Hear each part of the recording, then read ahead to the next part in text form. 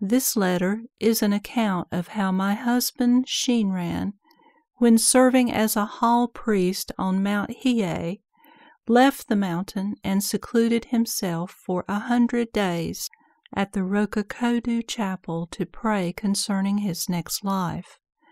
At dawn on the 95th day there was a verse presented to him in a revelation. I am recording this and sending it for you to see.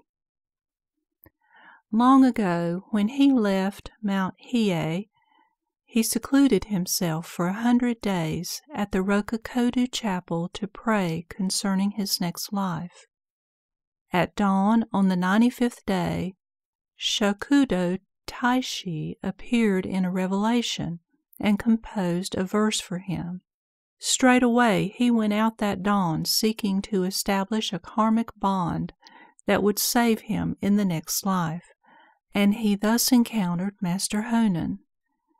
Just as he had secluded himself at the Rokukodu for 100 days, likewise he went to see Honen for another 100 days, rain or shine or come what may.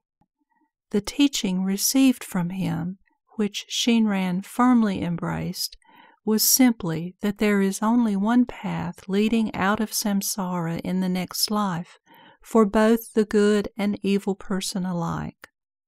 People would say all types of things about where Master Honen might be headed. They would even say that he was headed for a benighted rebirth.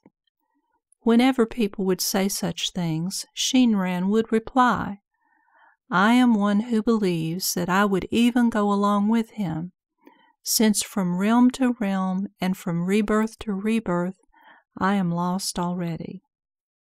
Also, I recall a dream I had while we were at a place called Seikai Village at Shimitosuma in Hitachi Province. It seems that there was a dedication ceremony for a temple building. The building stood facing east, and it was apparently on the eve of the ceremony.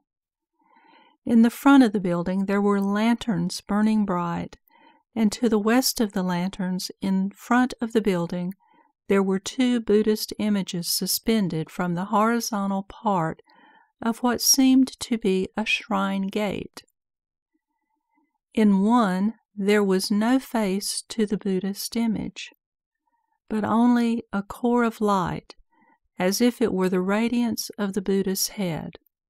Distinct features could not be seen, and light was the only thing there.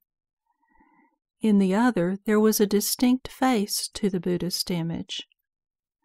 I asked what Buddhist images these were, and the person who answered, I have no recollection who the person was, said, "The one that is only light is none other than Master Honen.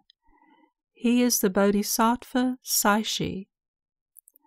When I asked who the other was, he said, "That is the Bodhisattva Kannon. That is none other than the priest Zenshin, that is, Shinran."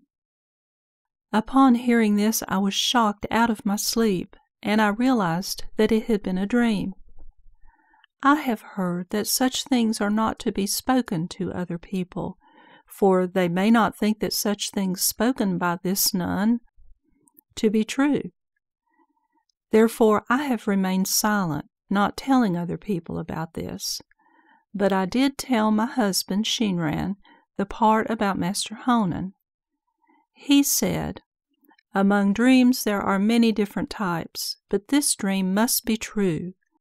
There are many other instances of dreams in which people have seen Master Honen in one place or another as a manifestation of the Bodhisattva Saishi. The Bodhisattva Saishi is the ultimate in wisdom, so he appeared simply as light." I did not say anything about my husband being Kannon, but in my own mind I never looked upon him from that time forward in any ordinary way. You should ponder these things well. Thus you should have no doubt concerning Shinran's birth in the Pure Land, however his death may have been. With regard to this same matter, I have heard that our son Matsukata was also present at his death. It is a great joy for me to know how strong the bond is between parent and child.